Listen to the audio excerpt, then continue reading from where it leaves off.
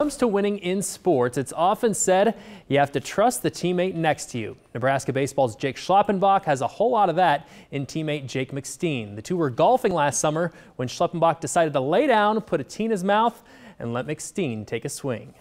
Yeah, I don't really know how it came up. We were just golfing one day over the summer, and he mentioned it was something he wanted to do. And I had golfed with him a few times, so I knew he could do it. He's a really good golfer, actually. And I said, well, yeah, let's do it. Did this ever get back to Coach Hirschstein at all? Oh, yeah, I think he saw it the next day, and I think he was just happy that I didn't get hurt.